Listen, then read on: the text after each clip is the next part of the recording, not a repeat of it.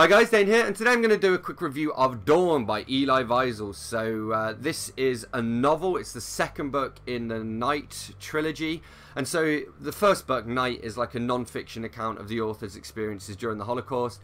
This is a novel, and it's set after the Second World War, but it follows a Holocaust survivor as he's in Israel. And well, let me read you the blurb here. So, the short novel Dawn, the second book in Elie Wiesel's masterful Night trilogy, which begins with the unforgettable memoir Night and concludes with the acclaimed novel Day, previously titled The Accident, is a haunting meditation on guilt, moral ambiguity, and the justifications man makes to man for the act of murder.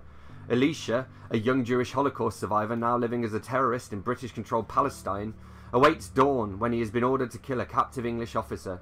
Caught between the manifold horrors of the past and the troubling dilemmas of the present, Elisha wrestles with guilt, ghosts, and ultimately God as he waits the appointed hour for his act of assassination. A new preface by the author reflects on the enduring questions raised in Dawn and on the novel's place in this powerful trilogy. So yeah, I'm going to go through and pick out a few of my highlights here. I do want to point out I buddy read this with Alex Black as well. So thank you, Alex, for having this buddy read with me. So I thought this little bit was pretty cool.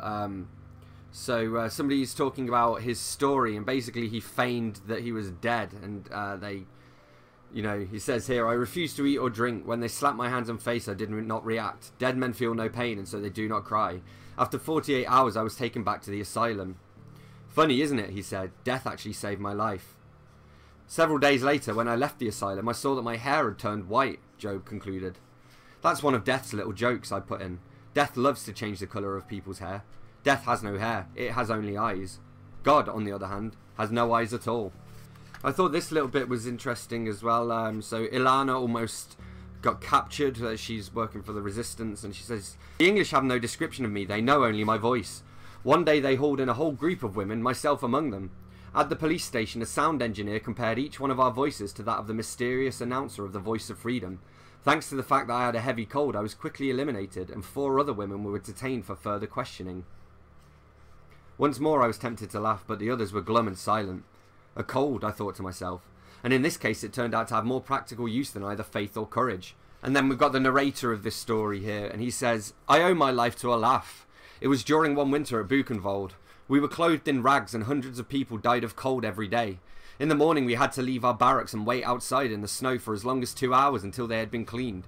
One day I felt so sick that I was sure the exposure would kill me, and so I stayed behind, in hiding. Quite naturally I was discovered, and the cleaning squad dragged me before one of the many assistant barracks leaders. Without stopping to question me, he caught hold of my throat and said dispassionately, I'm going to choke you. His powerful hands closed in on my throat, and in my enfeebled condition, I did not even try to put up a fight. Very well, I said to myself, it's all over. I felt the blood gather in my head, and my head swelled to several times its normal size, so that I must have looked like a caricature, a miserable clown. I was sure from 1 minute to the next that it would burst into 1,000 shreds like a child's toy balloon. At this moment the assistant leader took a good look at me and found the sight so comical that he released the grip and burst out laughing.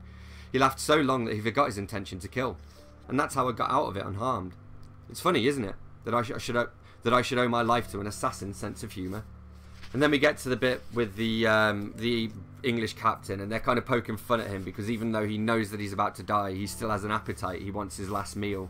We have this great quote from Ilana as well. She says, war is like night, it covers everything. And then Elisha meets the captain, the man he has to kill, and the captain asks his name. Elisha, I said. Very musically, he observed. It's the name of a prophet, I explained.